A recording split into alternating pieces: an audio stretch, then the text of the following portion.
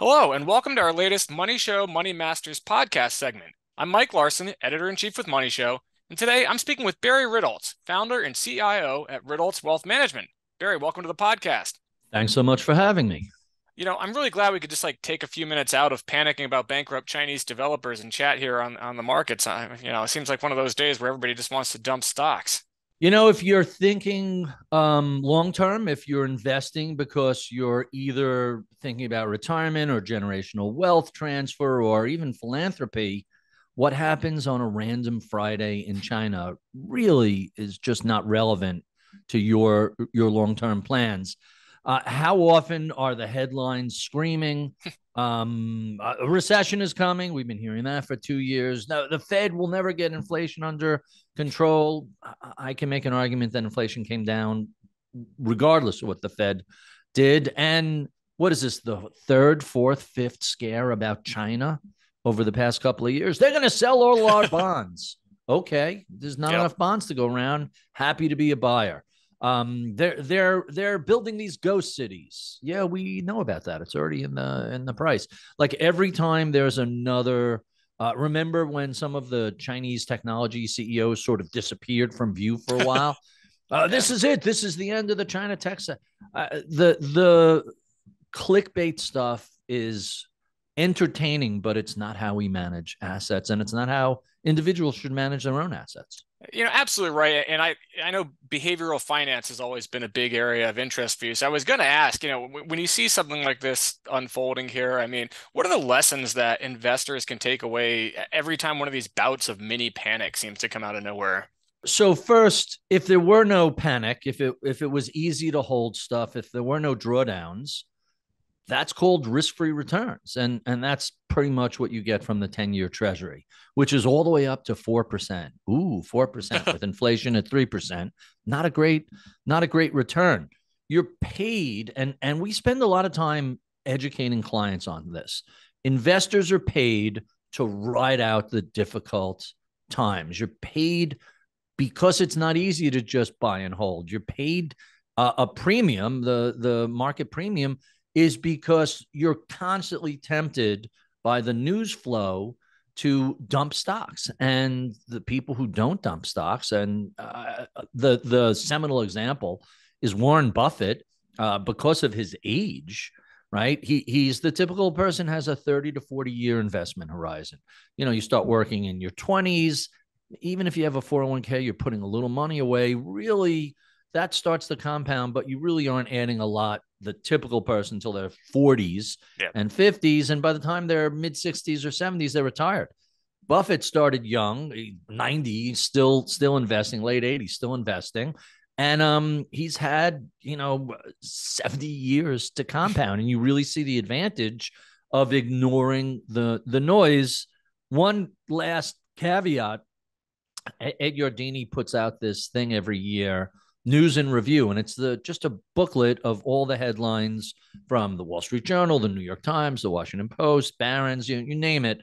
And with a little bit of time, you realize how completely wrong the headlines are. They're always hair on fire. There's always a reason to sell. There's always some reason to panic about.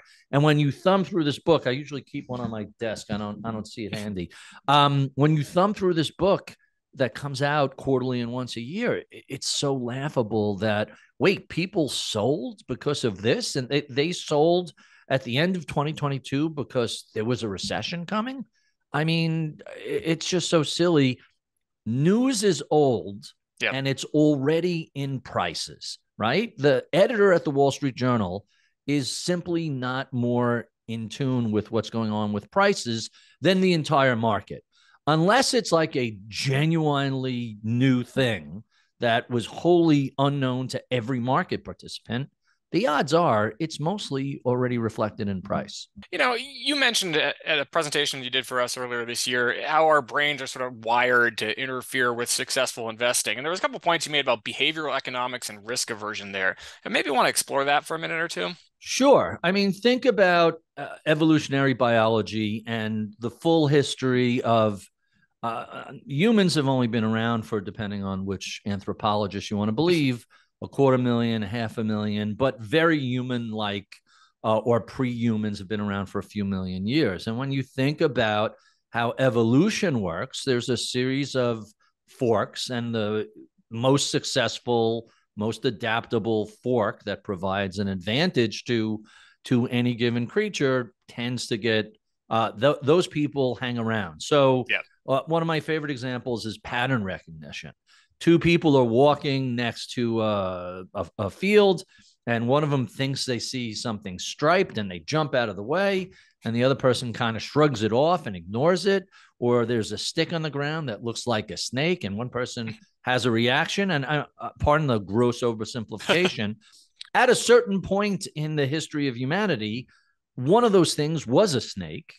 And the person that ignored it, well, they got removed from the gene pool if it was a poisonous snake, or some sort of predator like a lion or a tiger. Old joke: two guys are in the woods, they see a lion, one of them stops and starts tying his sneaker, and the other one says, "What are you doing? You can't outrun a lion." And he says, "I don't have to outrun the lion, I just have to outrun you." And there's a lot of biological truth in that. So we have this wetware, we have this set of responses to stimuli as human beings that developed over millennia, and it was designed to keep you alive and pass your genes along in a very challenging environment. And whoever had the most adaptable wetware, whoever was able to respond to the threats and pass on their genes to their progeny, well, that's the baggage we're all born with. And so things that worked great on the savannah, they don't really work well in capital markets.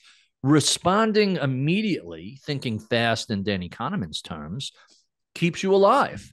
Yeah. But that doesn't help you select which of these muni bonds are going to do best for my financial needs, where I live, and what my goals are. So sometimes you have to think slow and you have to really figure it out. Behavioral finance shows us all the ways our brains trick us into, in its attempt to keep us alive, make us perhaps not the best investors in the world. Yeah. Yeah, that's great advice, especially in the long term. But I'd be remiss if I didn't talk a little bit about the market environment. I mean, I know you don't want to throw your prognosticator's hat on out there, but you did have a piece in Business Week where you actually, tongue in cheek, congratulated the Fed and said, "Hey, you beat inflation and avoided recession. Congratulations." Right. What was your message in that piece? And, do you think that that's ultimately what's going on out there? So there's an argument to be made that unlike the 1970s, where you had systemic inflation, wage spirals, oil embargoes, very powerful labor unions, I could go on and on with all the issues that were around in the 1970s. Think about what we had in the United States for the past, since the great financial crisis. For more than a decade, you had rates at zero and didn't cause inflation. If rates don't cause inflation at zero, why are you raising rates thinking it'll stop inflation? What happened in between that decade plus long period of ZIRP and QE? You had the pandemic, you had the lockdown, you had people stuck in their house for a year or two, kids working from going to school from home, parents at home. And on top of that, we had the biggest fiscal stimulus in history. CARES Act 1, the first one under President Trump, $2 trillion. It was 10% of GDP. Unprecedented. The only thing that you could look at that's even close is World War II. And that wasn't pure stimulus. That was, ramping up the war machine to fight against the Nazis. So CARES Act 1 under Trump, $2 trillion. CARES Act 2 under Trump, about $900 billion. CARES Act 3 under Obama, another near trillion. So let's round that up to $4 trillion. Add in the things that we're seeing over the next decade. So the infrastructure bill is a couple of $1 trillion that's spread out over 10 years. The Semiconductor Act is another giant stimulus that's also over the next decade. And then the Inflation Reduction Act is putting more money. So even though most of the CARES Act pig is through the python, you still have this stimulative fiscal setup. So I think the Fed is kind of delusional, focusing on a 2% inflation rate when they were at zero, and we had a very subpar recovery for the first, I don't know, 5, 6, 7 years of the post-financial crisis, subpar GDP, weak job creation, no job gains, poor consumer spending. Hey, it was clear a little fiscal stimulus would have goosed the economy. We had a massive fiscal stimulus and it goosed the economy. And now the Fed is still talking about a 2% inflation rate. FOMC, I got a little secret for you. That era is over. You're in a new era, the post-pandemic fiscal, not monetary era. And you should think about a 3 or 4% inflation target. P.S. Roger Ferguson, former vice chairman of the Federal Reserve, wrote a piece recently explaining where the 2% target came from. You might think it's the result of some academic research or some work that the Federal Reserve did on its own. It turns out that it's an offhand comment said in the 1980s on a television interview in New Zealand. It has literally, I wish I was making that up. You know, the difference between truth and fiction is fiction has to make sense. Truth has no such obligation. It sounds ridiculous. And the reason it sounds ridiculous is because it is ridiculous. So 2% is a round number. Shockingly, everybody seemed to have adopted it. There's just no, you know, the 20% bull or bear market, that's a made up media number. I'm not a fan of it, but it's sort of become a standard and everybody at least uses it as a reference. I think it's idiotic and should be ignored also. But 2% is literally just completely off the cuff. There have been people who have been arguing for 3% or 4%. I reference in that in a post in that piece in Business Week, the NBER researcher who's also a professor, I'm trying to remember where he's a professor, had in 2013 suggested 4%. A bunch of other economists have suggested 3%. I don't know what the right number is, but 2% just seems silly, especially when you say, hey, when you had a post-financial crisis and there was no inflation, remember parts of the world, there was deflation and interest rates had negative numbers on sovereign bonds. 2% was a big lift and we never got there. Yeah. Now it's a new world. You have to adapt. You have to change. The Fed is notoriously late in recognizing these things. That's great big picture analysis there. I'm glad we're able to cover a little bit about the Fed and the interest rate outlook. Let's shift in the time we have left to what that means for investors, right? I mean, what about alternatives? I listened to the interesting conversation you had with Ted Sides, if I'm pronouncing his name right, about, Ted Sides, Ted Sides, excuse me, outside of the 60-40 world, which famously failed in 2022, what can investors do in this new world, this new economic and rate environment that we're in? So let me just go to first principles and correct a misstatement you just made. The last time stocks and bonds were both down double digits together in the same year was 1981. And then in 2022, after a 40-year bull market where bonds did nothing but go up as yields went down, eventually this too shall pass, and that ended. So 60-40 in 2022, hey, it had a bad year, but it didn't fail. It did what it's supposed to do. It gave you diversification. Happened to be that rising rates had an impact on a stock market that had screamed higher. Yeah. Quick reminder, March 2020 till the end of the year, the S&P was up 68%. And then the following year was up nearly 30%.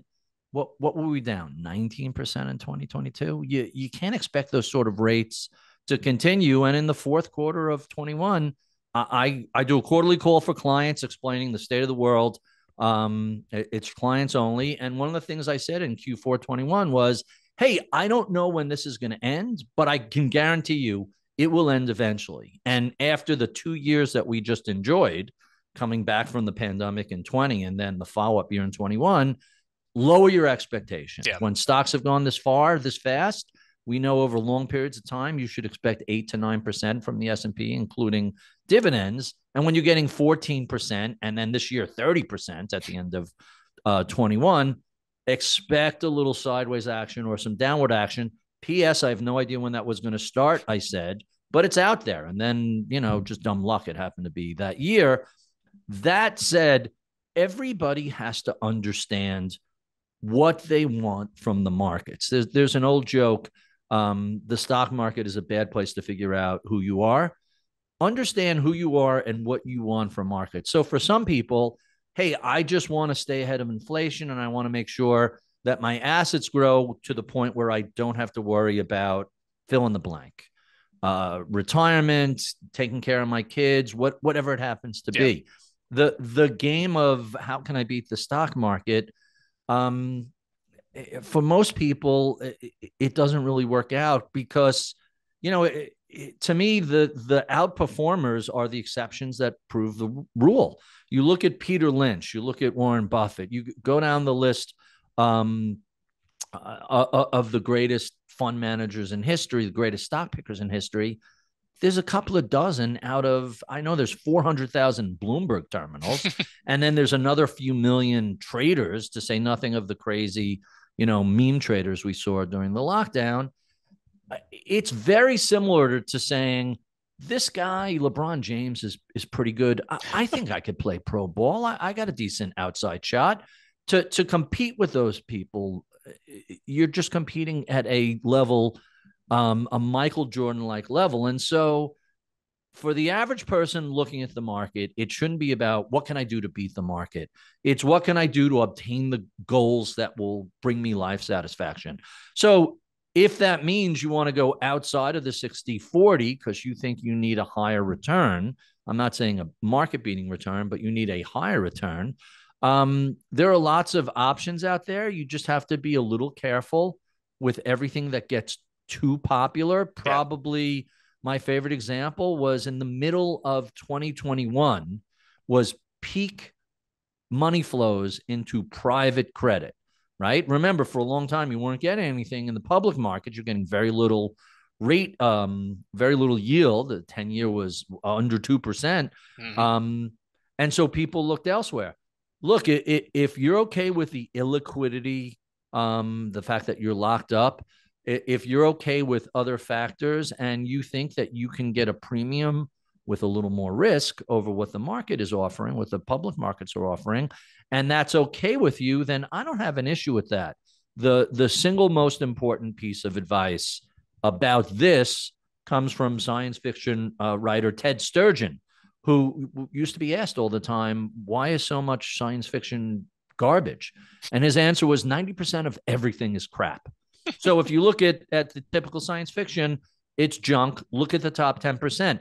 The same is even more true when it comes to mutual funds, venture capital, hedge fund, private equity, and private credit. Make sure you're not investing in all the people who plowed into that space and don't have a long-term track record and haven't shown the ability to say, here's our target and here's what we're going to do. We see this time and again. My favorite quote in the space comes from Jim Chanos, Hmm. who's been running Kinnikos Associates for almost 40 years.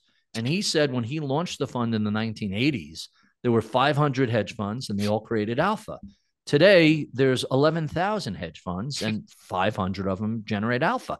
So if you're not in the best of the funds, you're really paying a lot for a mediocre performance. And that doesn't work well with me. So it's very nuanced argument, Yeah. but essentially it's, hey, if you can get into one of the best shops out there, one of the best funds, and they have a track record of, generating, when the 10-year is at 4%, they're generating 7% or 8%.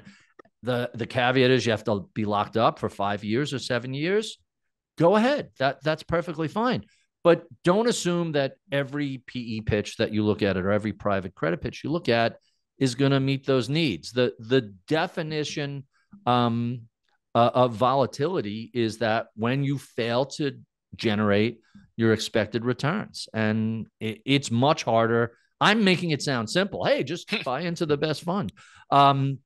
It's really, really hard, at least when it comes to the public markets. You could do well. And when it comes to fixed income, if you want, active seems to lag on the equity side, but active definitely generates value on the fixed income side, right? Because think Yeah. about it. There's 3,500 stocks. There's literally a million bonds. And the way fixed income generates their outperformance is, A, they cut out anything they think is garbage.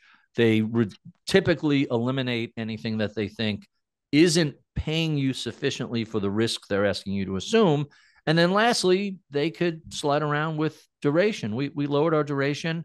I want to say end of 21, early 22. And we still, had a drawdown in fixed income, but it wasn't nearly as bad as what the Barclay Ag had a drawdown. And now, given that we're over 4%, coming up on 4.3% on the 10-year, Yep. if you're in really short-term bonds, the risk is at some point. So what are the two risks with bonds? Well, either yields will go up or yields will go down.